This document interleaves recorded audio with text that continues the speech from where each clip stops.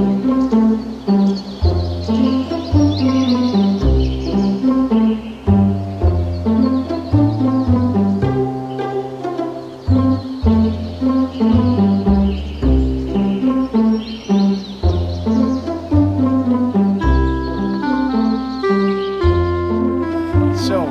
am Ben Porchuk with Carolinian Canada. I'm an ecologist, and we gratefully have received a grant for the Landowner Leaders Program. And I'm here with Jeff Hathaway of Scales Nature Park in Orillia, who's an expert on many things, including building snake hibernation sites. How's the excavation going?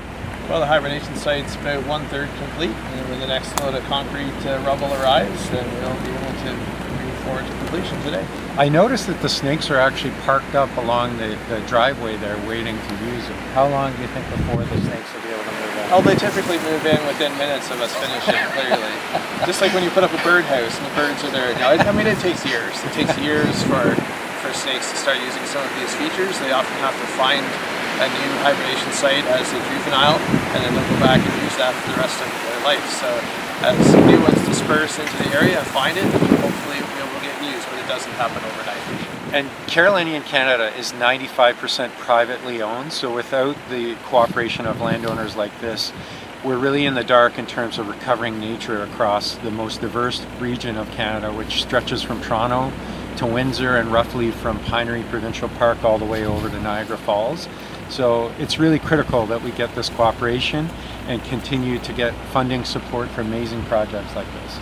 It's a pretty great project to be involved with, and I look forward to building more of them in the future. Snakes need a place to get below the frost line in order to hibernate for the winter. So what we've done here is create an artificial snake hibernacula. And so it is a pit that we've dug. We've put some small rocks in the bottom to facilitate drainage, especially because the area here is a bit wet.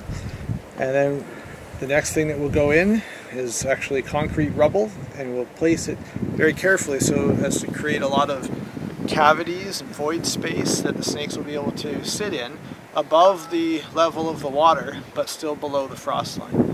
And then up on top, we'll have some of this nicer looking rock so that it's a bit nicer to look at than concrete rubble.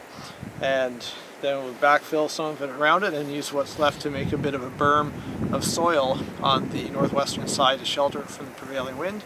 And that'll give it a little bit warmer microclimate in the spring when the snakes need the warmth when they're coming out of hibernation.